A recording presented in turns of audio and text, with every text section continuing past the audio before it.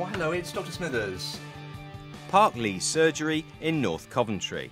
Dr. Andy Smithers is on the phone, and he's saving patients time and helping the surgery provide a better quality service. Instead of a waiting room full of frustrated people and a long list of appointments, the telephone triage system is making things easier for everyone. What we've done differently is that we've introduced a telephone triage system where when a patient rings up, a doctor rings them back, and we've managed to ring back 95% of people within an hour. And what that has then allowed us to do is to deal with a lot of problems that probably previously reached the doctor for a 10-minute appointment. We've dealt with a lot of those on the phone, perhaps in 3 or 4 minutes.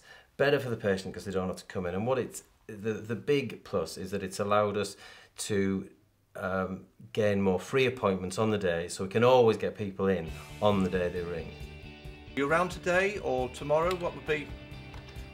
Okay, let's see what we can find. How about 10 to 7 this evening, Angela? Okay, with Dr. Mawali. We talked about it for a long time and how to do the best to do it, and in the end we came to the conclusion, right, the only thing to do is to set a date and say we are starting on that date, come hell or high water, we're going for it. And that was, I think it was May the 6th, 3 years ago that we started doing it. And we've developed the system considerably since then. Hi Kim, how you doing? All right, you wanted some advice about Doris? The practice receives up to 250 calls a day, and the triage service means that the surgery can allocate appointments much more efficiently.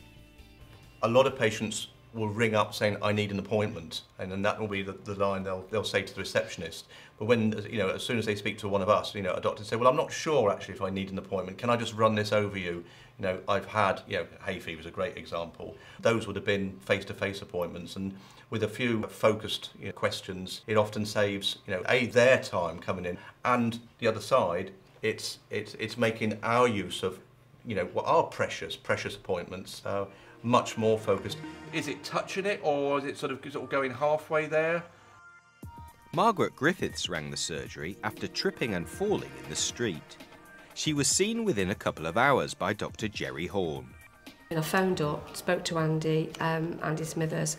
He said he'd got an appointment with Dr. Horn, came up at 4 o'clock, more or less on the dot, and that was it. And especially in my case, not having to go down to A&E just to be reassured. So in terms of treatment, the important thing tonight is to get ice on it, and then anti-inflammatory tablets, painkillers. We've got a busy week ahead by the sounds of things. The other thing it's allowed us to do is to plan our days more, because if the doctor isn't triaging, they have a set number of patients in the surgery, and so they know exactly what they're going to be doing that day, whereas before it was unpredictable. If we had to fit in extra patients, they went in at the end of the surgery, and that wasn't ideal for anybody, really. For us, it wasn't so much an innovation, it was more of an evolution, but it works for us. And then give us a ring back on Monday. Okay then, all right then, say, okay, bye Angela, bye-bye.